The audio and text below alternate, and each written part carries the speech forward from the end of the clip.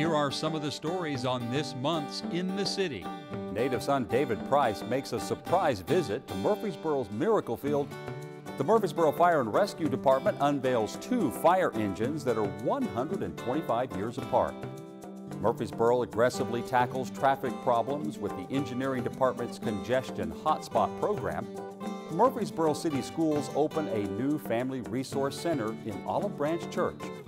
You can watch In the City every day at 8:30 a.m. and 6:30 p.m. right here on City TV, or catch it on the city's YouTube channel.